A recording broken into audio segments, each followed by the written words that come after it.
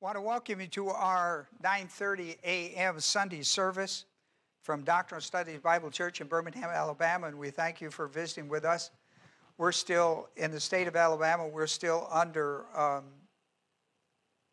an edict that we can't assemble within our church, and so we bring this to you through our internet service ministry, and we hope that it's as beneficial to you as it is to our church members that who we have steadily been able to keep current in our feeding their souls with the Word of God. And that is what we're thrilled about the internet. Couldn't have happened without the internet. What a wonderful thing that is. There's always a rainbow in the midst of a great storm, isn't there? And for us, the internet has been this wonderful rainbow in the midst of a storm. The ability to be able to send it out to our people who are on an edict to stay home. And not only that, but this has affected the whole world. And so we send a message of encouragement to you everywhere in the world that you pick up on us out of doctrinalstudies.com. Well, during the month of April, and then I will do an introduction, then we'll have prayer. During the month of April, we've been studying a series called Messianic Passover because I wanted to show the 4 holidays, Jewish holidays, national holidays that were connected to the first advent of Jesus Christ, his incarnation, coming into the world, died on a cross, being buried and raised from the dead. And these 4 Jewish holidays, now there are 7, 3 of them deal with the second coming. The 4 I'm talking about deal with the first coming of Christ. And what's important about these 4 holidays, they have rules and regulations to them. We're looking at them from Leviticus 23. And he must fulfill. Jesus said, I didn't come to abolish the law, I came to fulfill it. So not only does he have to die on Passover, be buried during unleavened bread for 3 days, and be resurrected the first day after the weekly Sabbath of unleavened bread, ascend back to the Father, and on the 50th day of his resurrection, Pentecost, called the Feast of Weeks. Now the important is, and so he does that. He fulfills these 4 holidays in his first advent. But listen, not only does he have to fulfill the holiday, Passover, unleavened bread, first fruits, and Feast of Weeks, we call Pentecost, but he's got to fulfill the law of them.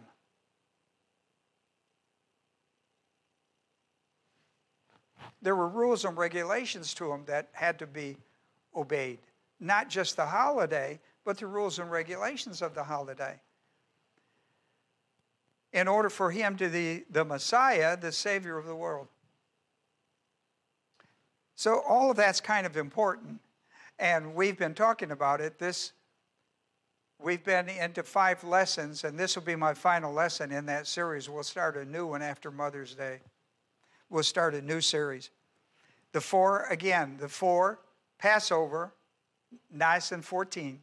Always a date, not a day. Nisan 14. In 30 AD, that was a Wednesday. It was a Wednesday. It didn't just happen to be a Wednesday. It was of necessity it be a Wednesday. The very next day, the 15th, goes through the 21st. That 7-day festival is called unleavened bread. The first day and the last day, the 15th and the 21st, were holy holidays, holy convocations. John 19:31 called them high Sabbaths. They were viewed like a weekly Sabbath with rules and regulations. After the first day after the weekly Sabbath of unleavened bread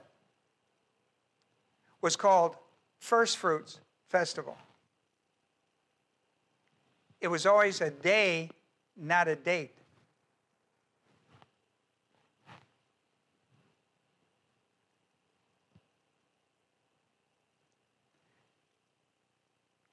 then that's the resurrection of Christ.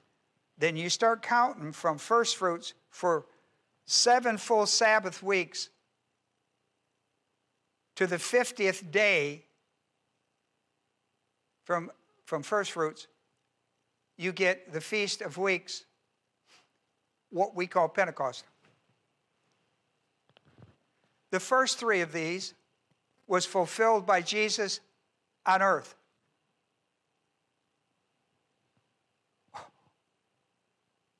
Or in it. Death, burial, resurrection. Raised from the dead on the 3rd day. However, the last one, Feast of Weeks, didn't occur with Jesus on earth. It occurred with Jesus in heaven for him to baptize with the Holy Spirit. Which began the church age and the great mystery of the church, dispensationally. And the establishment of a new covenant. The establishment of the church age under the new covenant. The church under the new covenant. So people miss all that by not connecting the dots for some reason. Now, Jesus has to fulfill these. Now look at the great event for truly is the great event, which is a starting point, was the death of Christ on the cross on the hill called Golgotha. That's the starting point. It's a major event, but no more major than 3 days burial, resurrection, unleavened bread, Feast of Weeks. In other words, it starts there. He's got to die on a cross, be buried, on the 3rd day raised. Then he's got to ascend back to the Father and then send Pentecost. So let's have a word of prayer. And we're going to talk about today the first fruit resurrection, the importance of the resurrection. The importance of the resurrection. Now, the Bible is a spiritual book for spiritual people, for spiritual living.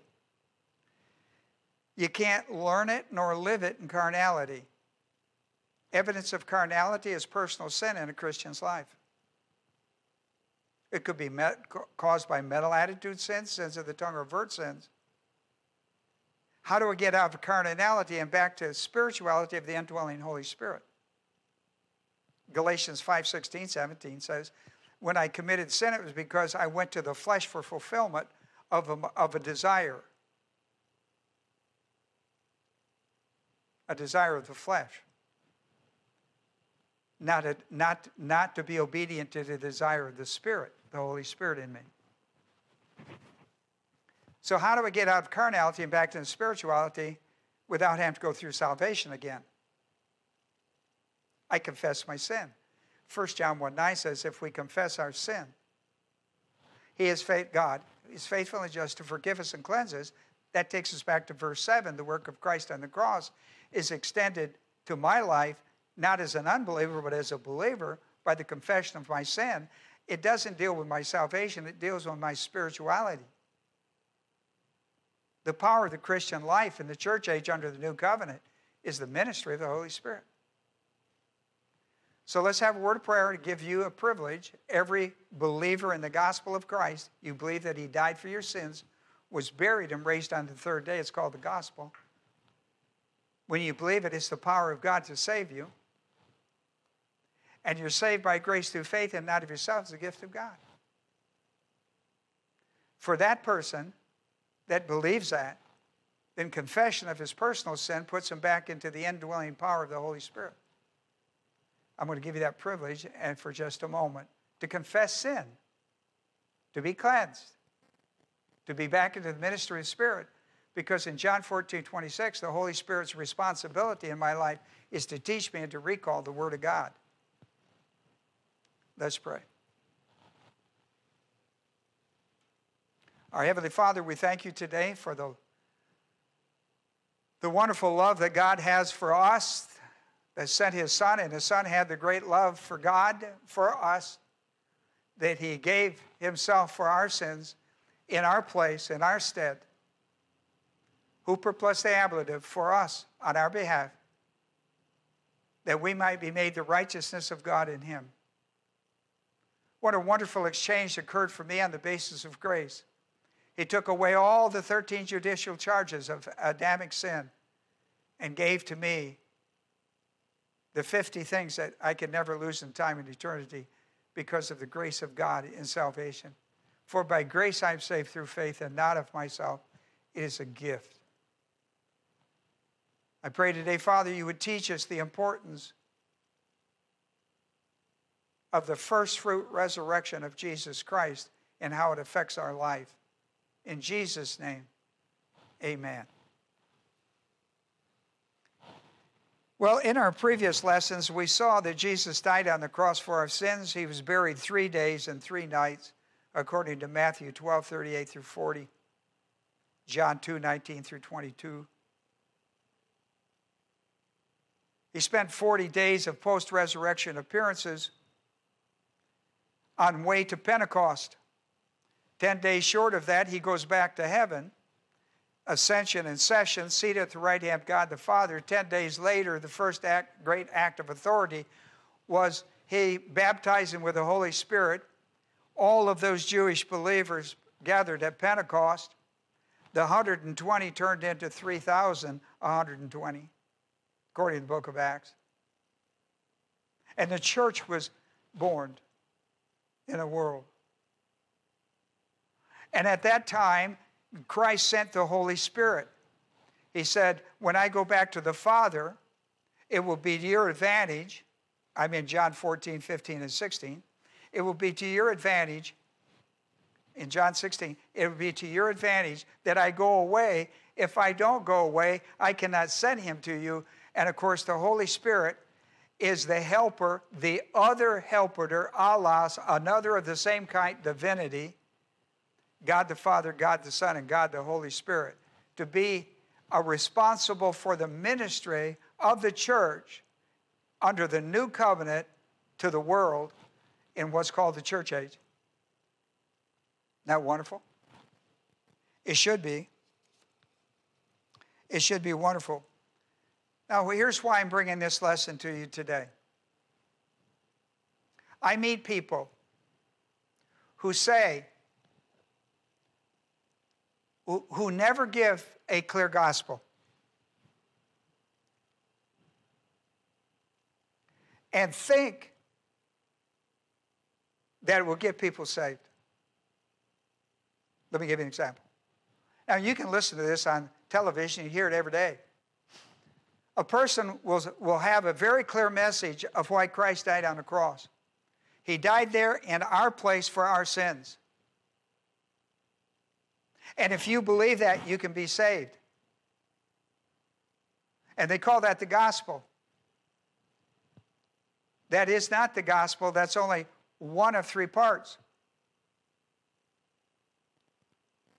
3 people died on the hill of Golgotha the same day under the same criminal crime against the state. They all died on that day, on that hill, on crosses. Which one is the Christ? See, that bothered me. As an unbeliever, that bothered me. And people wouldn't give me clarity on the answers. The only way you know which one of those that died that day is the Messiah is that he rose from the dead on the 3rd day. He has to be in the grave by his own testimony, Matthew 12. He has to be in the grave 3 days and 3 nights as Jonah was in the belly of the sea monster.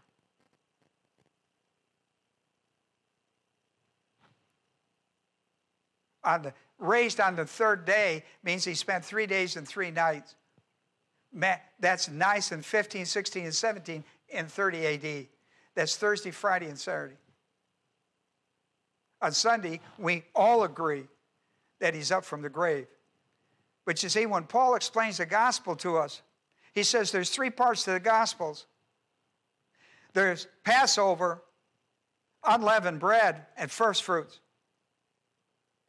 And what he means by that is Christ has got to die on a cross. He's got to be buried 3 days.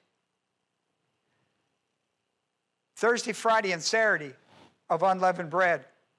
And at the weekly Sabbath called first fruits. The next day, the Sabbath, the weekly Sabbath, the very next day after the weekly Sabbath, Saturday, is first fruits.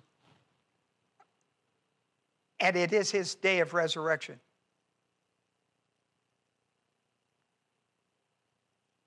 So when people say, well, Christ died for your sins and that's enough to get you saved, it is not enough.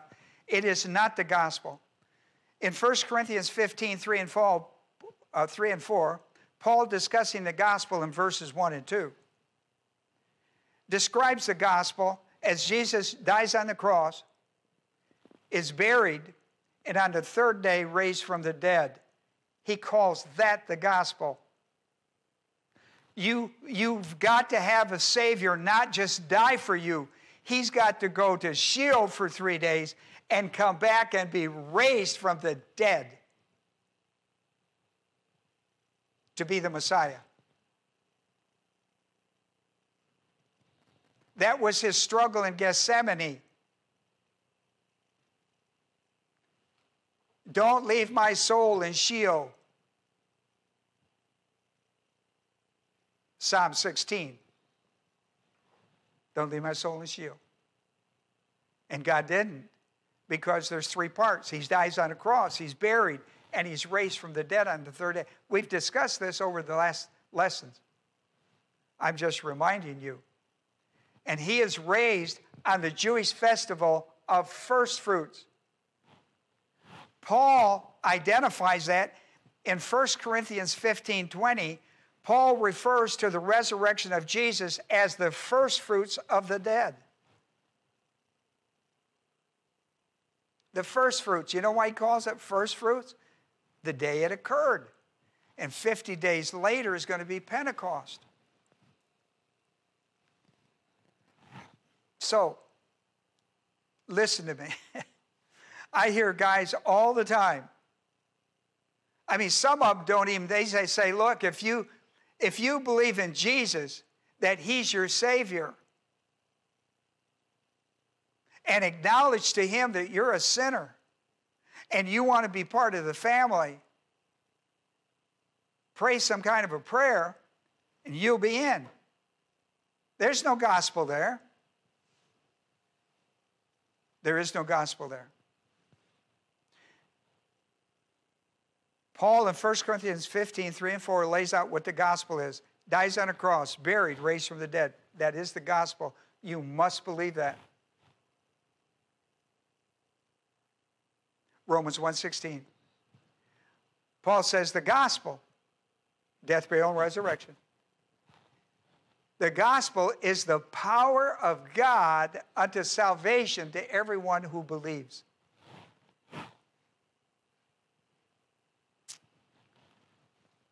You know, I get criticized, if you can believe this. I get criticized for preaching that. It's very clearly taught in the Word of God. And let me tell you, I'll take all the hits for that. Because it is the absolute truth. You can't believe in just the death of Christ. You can't believe in just the burial of Christ. You can't believe in just the resurrection of Christ. You have to believe that he died for your sins, was buried, and raised from the dead on the third day. Then he is the Savior. So here's my point. The resurrection of Jesus Christ is a big deal. The resurrection of Jesus Christ is a big deal. Not only is it a big deal for your salvation, it's a big deal for you too will have a resurrection, and you too will have a resurrection body. The resurrection of Jesus Christ is a big deal, not only for your salvation, but for the Christian way of life. So let me talk about 4 things today to try to show you that the first fruits of the resurrection of Jesus Christ was a big deal. Point number 1, Jesus' resurrection occurs on Nisan 18 during the Unleavened Bread Festival in 30 AD. The first day after the weekly Sabbath, the Jews called it the first day of the week. We call it the first day of the week, but we call it Sunday, the day following the weekly Sabbath. You can read about this, and it has to be fulfilled to be the Messiah. He's got to die on the cross, Passover, be buried during unleavened bread, and raised during unleavened bread in order to fulfill Pentecost. Otherwise, he's not the Messiah. I know. You have to actually read some things in the Bible that are connected. Leviticus 23, verses 9 through 14. Remember that first fruits is a day, not a date.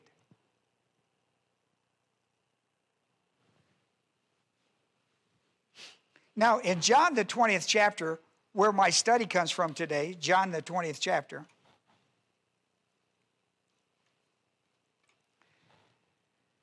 John records the people Jesus appeared to.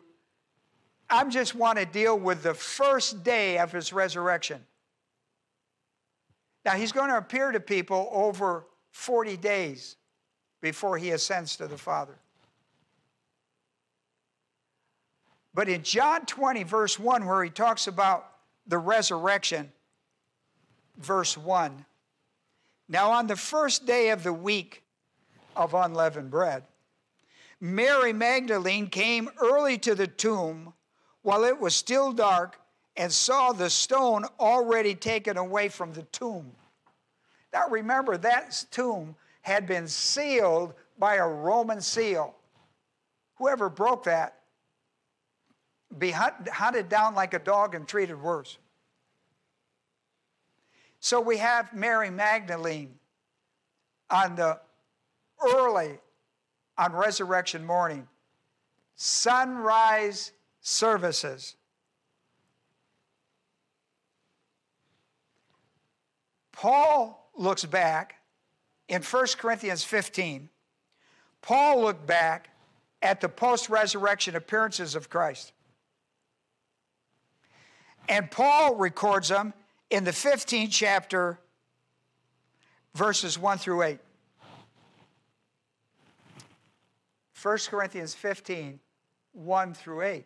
See, I just talked about 1 through 4 on the gospel.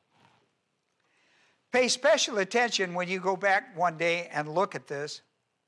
If you don't have a study guide, you can get one off from the internet, off from Doctrinal Studies. It comes with our lesson. But in the meantime, if you didn't have one, go get a pencil and paper in your Bible. Come on now. It's Bible study. I mean, you can't play football without a football. You can't play basketball without a basketball. Come on now. Run, get it. In 1 Corinthians 15, 5 through 8, pay attention to the word appeared.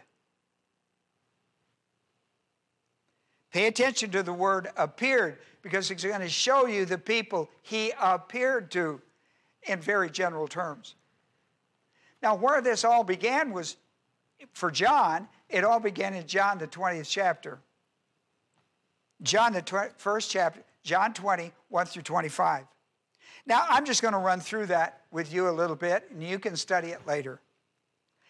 The first person that we meet that's involved in the resurrection of Christ, the day of the resurrection of Christ, is Mary Magdalene.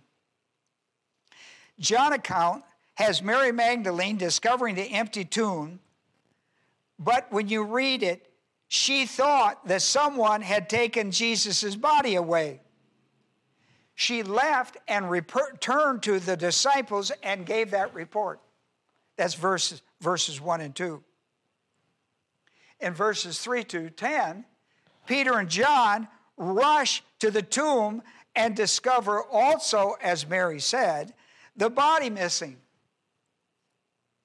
verse 9 is really important. It says, for as yet they did not understand the Scriptures, Old Testament, that he, Christ, must rise again from the dead.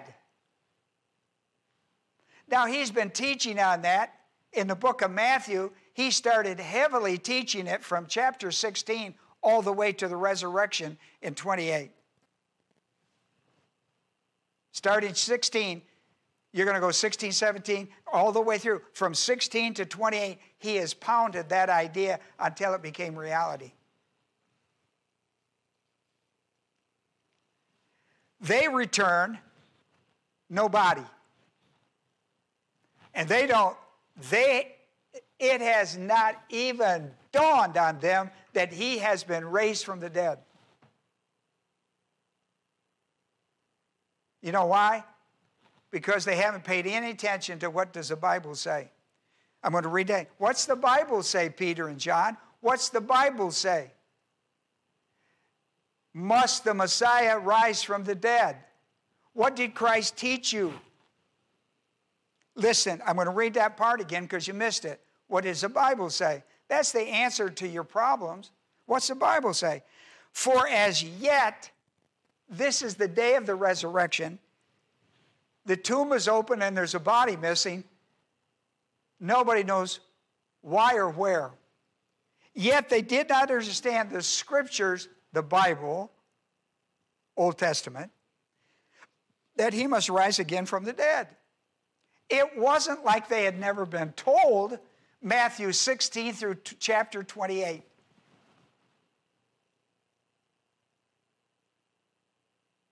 So it wasn't that they hadn't heard, it was that they didn't believe. You go to church, you hear, and you don't believe. You come online with me, you hear, but you don't believe.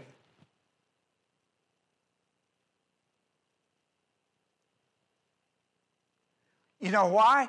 Because you don't pay any attention to what's the Bible say. Why don't you go back and investigate it? You're like fake news media today.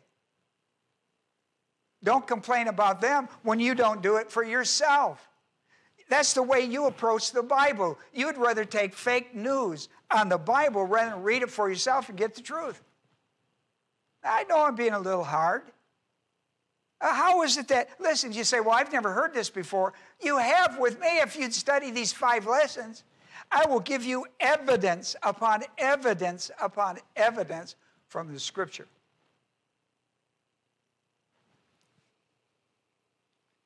Peter and John run back. They don't know where. They don't know where the body's gone, and they don't know why it's gone. They should, but they don't. Then we learn in verse 20th chapter of John, 11 through 18, that Mary returned to the tomb, and Jesus appears to her, has a discussion with her, and she goes back and reports what he told her to the disciples. In verse 18, she says, I have seen the Lord, and that he has said these specific things to me. And she is relating that to them. Now we're at the evening. That was early morning on the day of the resurrection of Christ. Now we're on the evening of the day of the resurrection of Christ. We're in John 20, 19 through 24. Jesus appears to 10 disciples. Judas Iscariot is dead, and we're told John is absent. Verse 20 says, and when he had said this, had a discussion with them, he showed them his hands and his side, nail-scarred hands and pierced side. The disciples rejoiced when they saw him. Evening.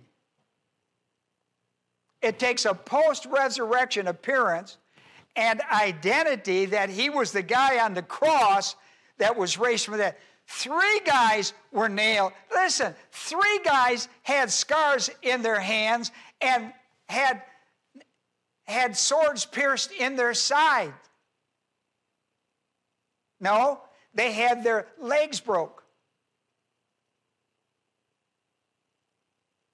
Maybe later, poked in the side, that was evidence of death.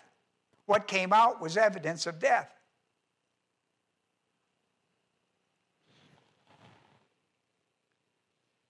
Do you suppose on the evening of the first day, or the day of the resurrection, that the resurrection of Jesus is a big deal?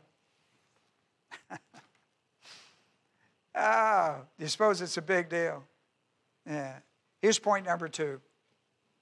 Passover and unleavened bread celebrated leaving Egypt and bondage for freedom of the promised land. Passover and unleavened bread. That's what it taught.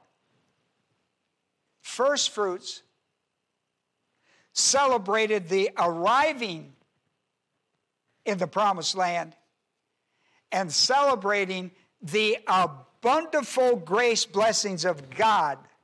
You can read about that in Leviticus 23, 9 through 14. Do you see that?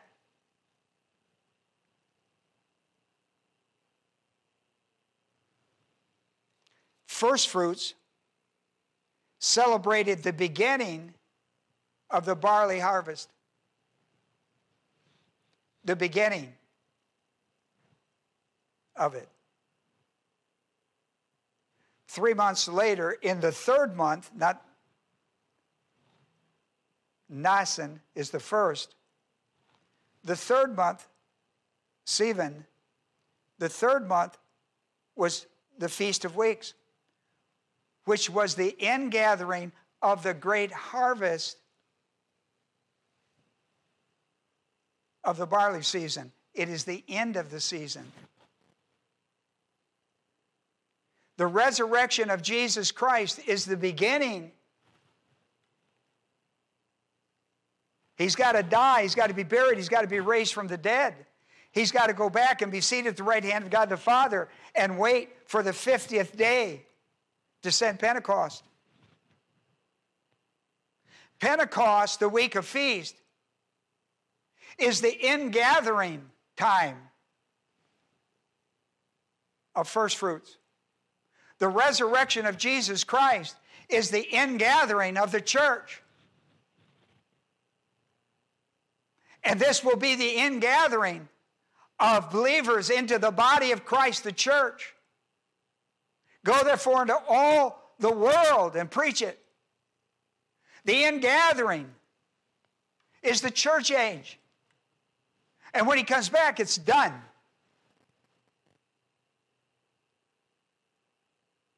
We live in the great period of the ingathering of the harvest, of what the harvest that began when Christ died on a cross, was buried, and raised from the dead, when the gospel become historical reality. There could never, listen, it doesn't matter what we're facing, the issue for the church of Jesus Christ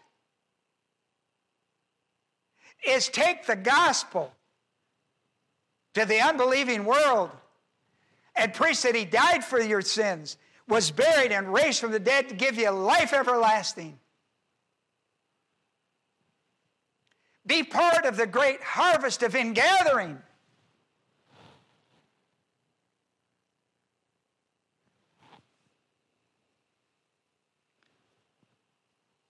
You think the resurrection of Jesus Christ is a big deal? The whole church age depends on it. Death, burial, resurrection, ascension, session, baptism. He baptizes the church into existence, and he sends the Holy Spirit to operate it, to manage it. He's called the another helper in John 14, 15, and 16.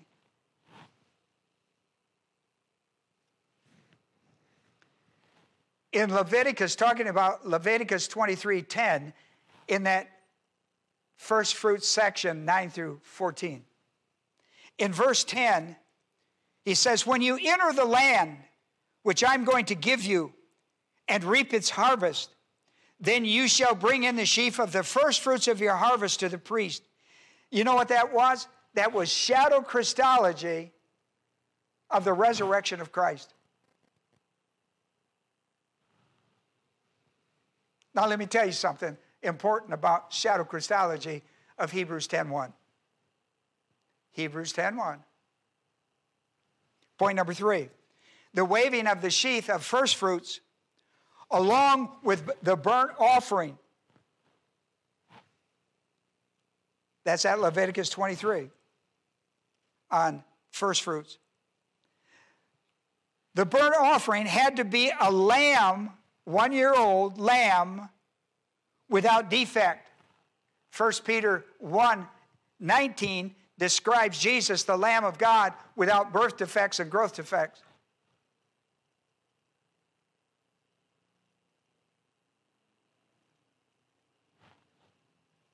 You see, to have a resurrection, which is the first fruits, that's what it's all about. You've got to have a lamb that's going to die for the sins of the people. That lamb is going to die. It's going to be buried, and on the third day, it's going to be raised from the dead. That lamb that died, it's going to be raised from the dead. To show you there's life after death.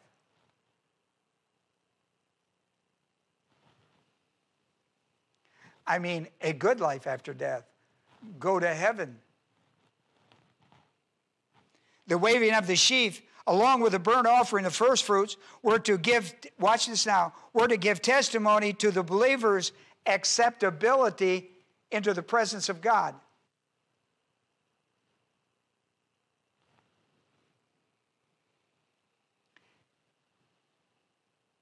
Their accessibility into the presence of God.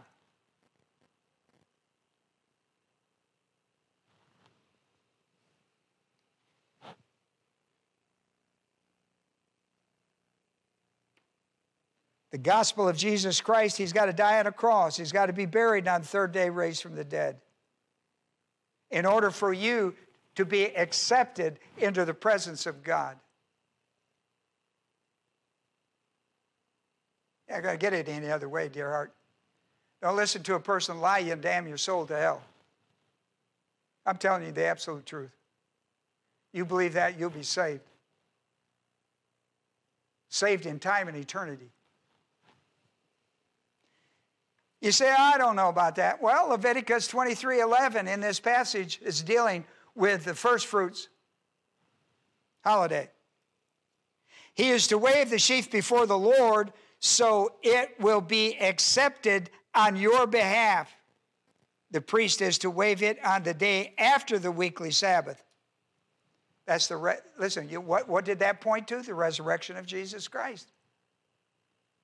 The resurrection of Jesus Christ, first fruit, is how we're accepted into the presence of God. He's got to die. He's got to be buried. He's got to be raised from the dead in order to be, 1, 2, 3, in order to be acceptable into the presence of God. He must fulfill all of that, or he's not the Messiah. And he did fulfill all of it. And I have preached it and shown it to you. I can't make you believe it. I can only pound it home. The resurrection of Jesus Christ brings the believer into the bountiful grace blessings of God. We record that for you in what's called the 50 things. You go on our website, doctrinestudies.com, and look for 50 things. You pull it down and you study it. You see what the Bible has to say. It's documented with the Word of God. That's what I'm talking about here. He's got to die on a cross. He's got to be buried. He's got to be raised from the dead in order for you to find acceptability in the presence of God. And when you believe it, you have acceptability in God. You'll always have acceptability in God because it's based on Jesus' performance and not yours.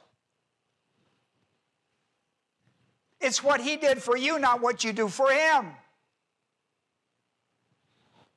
that gives you accessibility into the presence of God. My. You know where that was taught?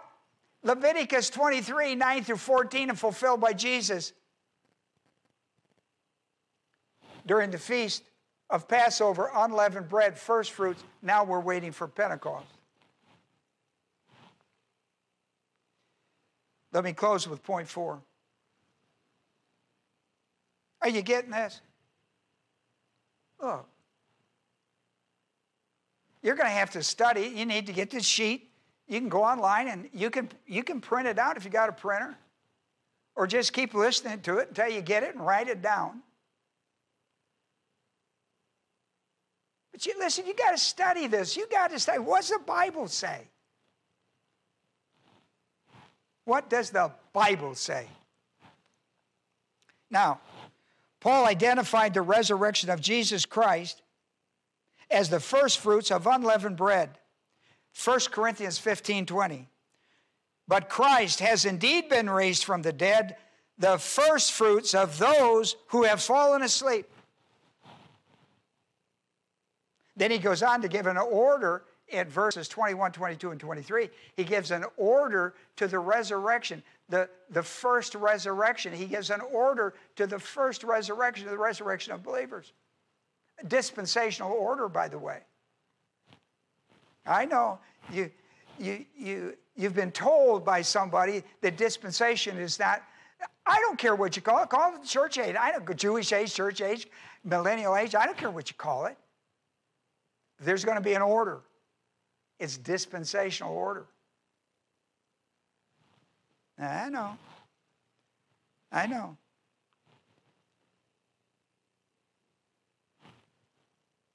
Let me tell you something. The resurrection of Jesus Christ is a big deal. It's a big deal. Acts 26, verses 22, 23.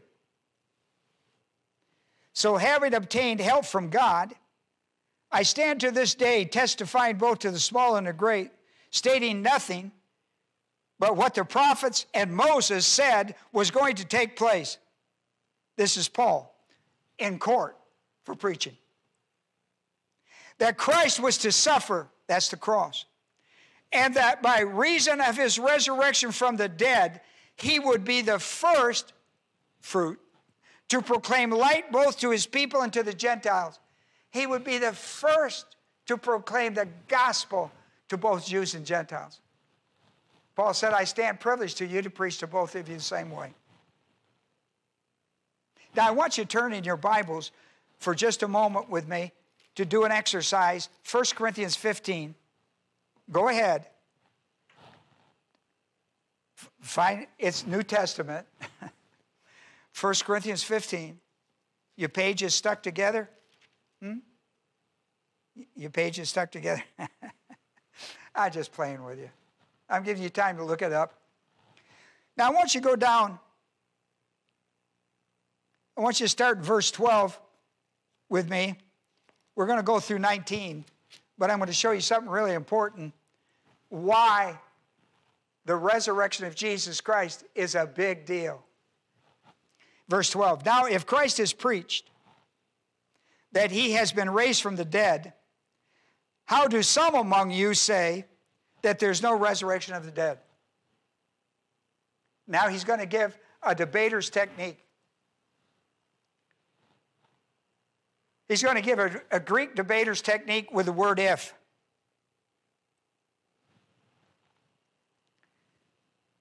In 13, 14, 15, 16, he's going to use the word if.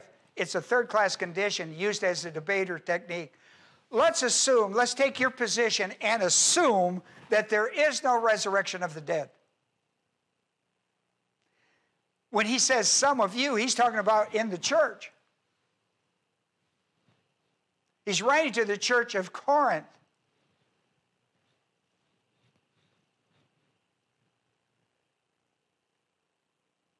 where there was false teaching going on, who said the resurrection is not a big deal. It's a first-class condition. This word if, can't see it in the English, but in the Greek, it's a first class. It's used in Greek debater technique. Let's assume you're true. Let me look at your argument.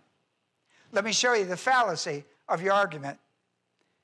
So here in verse 13, if, first-class condition, let's assume it to be true for the sake of arguing your position, you see how wrong it is. If there is no resurrection of the dead, not even Christ has been raised. 14.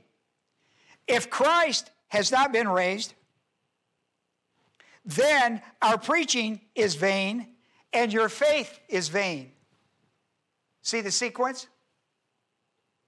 Moreover, in verse 15, we are even found to be false witnesses of God, because we witnessed against God that he raised Christ, whom he did not raise, if in fact, that's another first class, the dead are not raised. Verse 16, for if the dead are not raised, not even Christ has been raised. See, he ran that first argument in 13, 14, 15. He used a bridge idea in 16, and he came back in 17, 18 to close it down, and 19 to close it out. If the dead are not raised, not even Christ had been raised. So he's back to the original argument. If Christ has not been raised, your faith is worthless and you're still in sin. Then those who have fallen asleep in Christ have perished. In other words, they're in the same boat they were before they believed. Listen, John 3:16, God sent his son into the world. God so loved the world, he sent his only begotten son into the world, that who would believe in him would not perish, but have everlasting life. In other words, when you believe the gospel of Christ, you're removed from perishing to eternal life. But if you don't believe in the resurrection of Christ, this whole deal is off, and you're still perishing.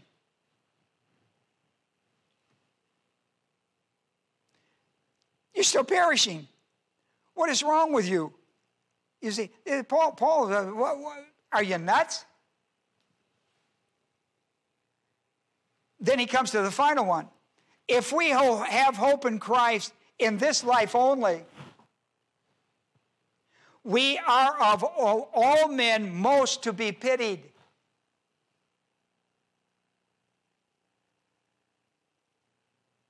John 14:1, in my Father's house are many mansions. If it wasn't true, I would tell you. I go to prepare a place for you. If I go, I will come again. I mean, he's got to be the greatest liar in the whole world.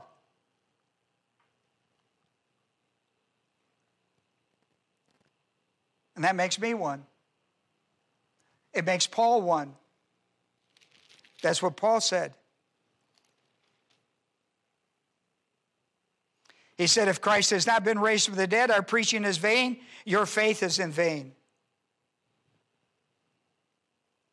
My. Listen, let me close with this. The resurrection of Jesus Christ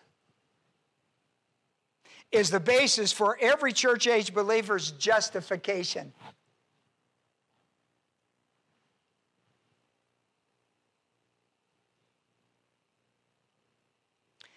Justification means declared acquitted from Adam's original sin and made righteous by the grace of God in salvation. That is, believing that Jesus died for your sins, was buried, and raised from the dead the third day. You want to read? Write this down, because I'm through. Write this down. Justification, right? Write this down.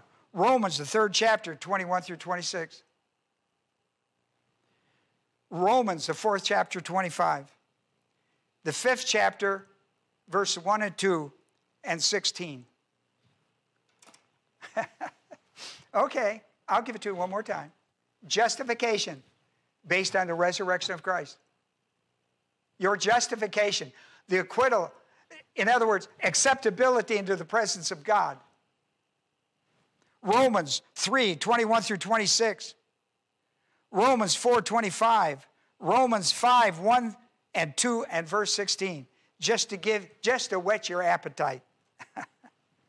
All right. Hey, thanks for coming. Thanks for coming.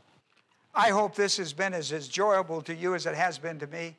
There's nothing I would rather do than preach the Word of God. Teach you the structural evidence of why you should believe it to be the truth and to put your faith in it.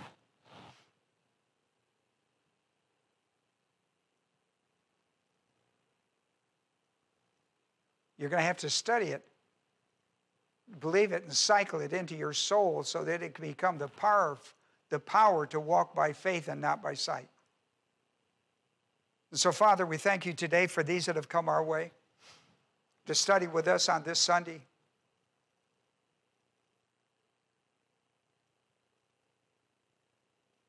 The resurrection is a big deal. There's overwhelming evidence in the Bible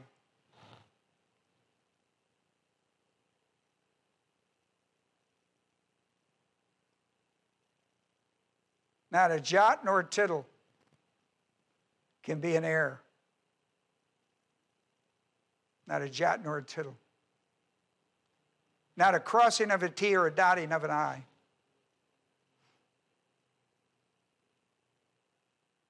We thank you, Father, for your Son who made it possible to give us accessibility into the presence of God on the basis of grace, and that not of ourselves. Salvation is a gift when we believe that your Son died for our sins, was buried, and raised from the dead for our justification. Thank you, Father, for it all. In Jesus' name, amen.